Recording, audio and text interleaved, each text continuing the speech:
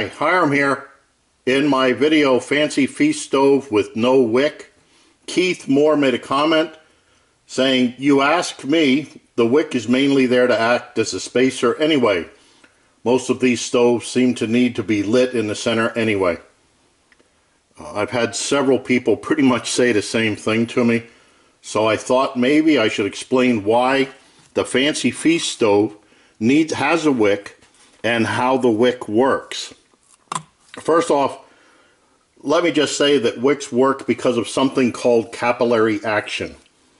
I'm not going to explain how capillary action is defined as the movement of liquid within the spaces of a porous material due to the forces of adhesion, cohesion, and surface tension, but rather let's just say that capillary action, which is also sometimes called wicking, is the ability of a liquid to flow in narrow spaces.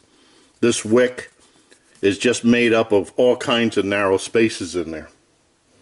But take a paper towel, for example. This is one like what I used in that other Fancy Feast Stove with the paper towel in it. If you take paper towels, absorb liquid through capillary action. Sucking up a liquid, like if I dropped water on here, you put the paper towel on, it sucks the water up into the paper towel because the paper towel is porous with all kinds of little spaces in it.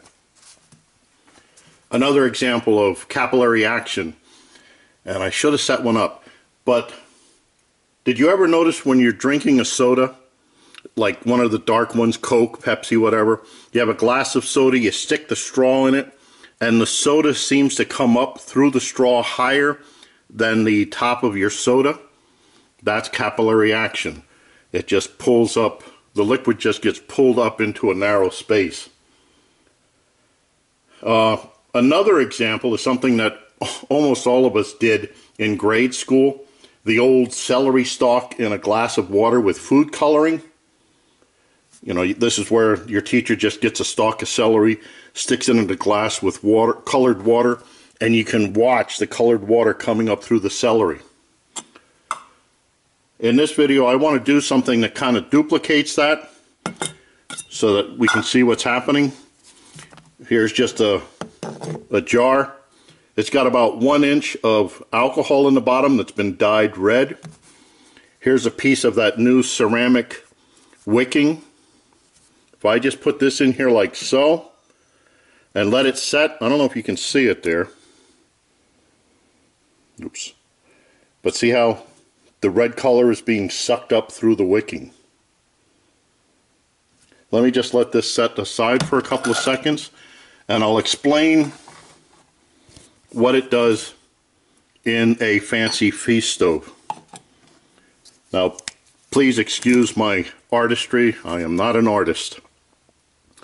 But let's just say, here we have a cat food can. This is the outside part of a Fancy Feast Stove. So that's that.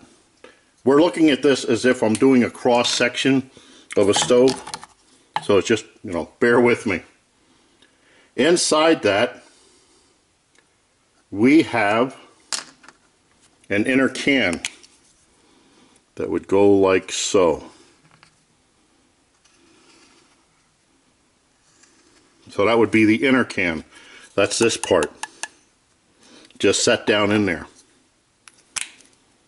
If I put alcohol in here, which let's represent it with red as in the other experiment, if I have alcohol in here going up, say, about that high, when I try to light this stove, I can't get down to the alcohol to light it unless I do it in here.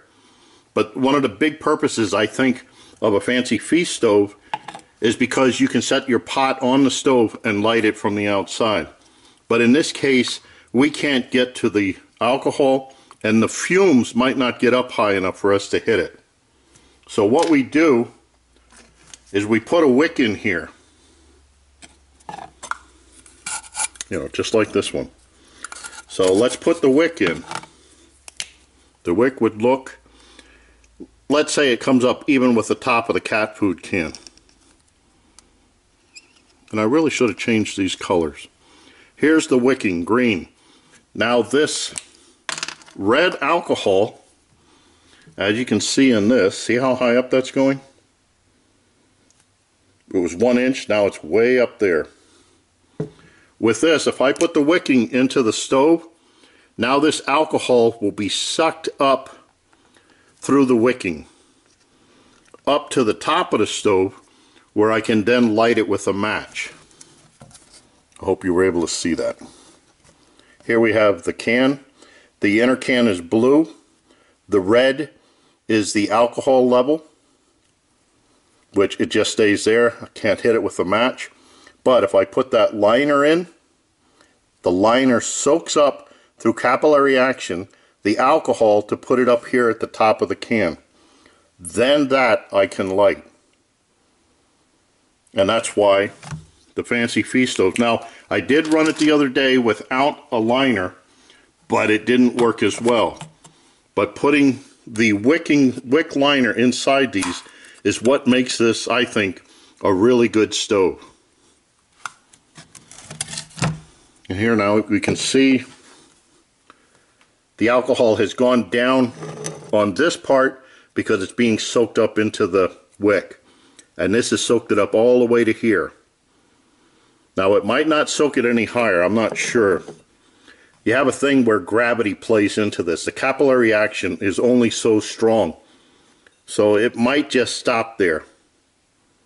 And that's where I was saying, if you build a fancy feast stove of a different size, you have to be careful of the height, because you always want to make the stove short enough that the alcohol will go up the wicking that you use. And in this case, we could basically probably, let's see, it's solid about here. We can make a fancy feast stove about that high, with then the 1 inch on top of that for the pot stand part. So this is why we need wicking in the fancy feast stoves. I hope I explained that so that people can understand it. I'm not that much of an explainer, but I just wanted to help Keith with that and the other people that had asked. So, I thank you for watching. I look forward to your input, questions, remarks, helpful suggestions. And as always, watch for my buddy Max. Bye now.